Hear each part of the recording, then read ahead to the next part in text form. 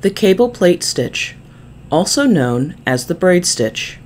According to some sources, it is part of the chain stitch family. To begin your cable plait, it is strongly suggested that you start with 2 lines to guide your work. Additionally, while working on this stitch, if it feels more comfortable, rotate how you are holding your hoop. Personally, I found it easier to work top down as opposed to left to right. Once ready, bring your needle up at the top of the first line.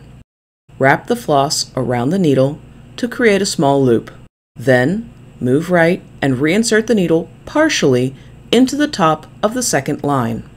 Make sure the re-entry point is directly parallel to where you brought your needle up. Do not pull the needle completely through the cloth, and instead, much like the scroll stitch, bring the tip of your needle back up on the first line, directly under where you first brought your needle through the cloth. Tighten the floss so that it is wrapped around the needle securely. Next, loop the thread around the needle, sliding it underneath the tip. Then, pull the needle. Make sure to pull away from the 2 lines. You should see an almost pretzel-like shape take form.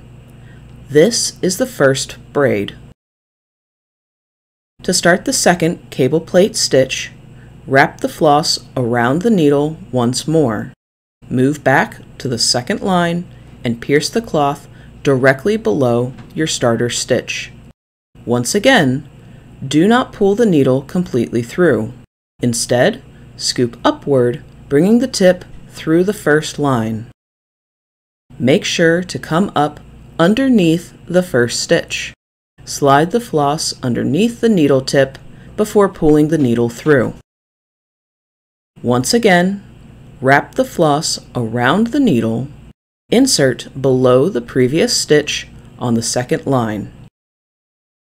Bring the needle back up directly across from the second line. Loop the floss around and pull. Something I found useful when working with the cable plait stitch is to maintain a strong tension throughout the process. That way, the lines looked a bit smoother and uniform. Due to the size of the stitch, this technique can look quite heavy, therefore working well when you need to have thick borders and bold outlines. It appears to be a blend of the twisted chain stitch and French knot. Continue these steps until you reach the end of your lines. Upon reaching the end, anchor your stitch and secure the knot.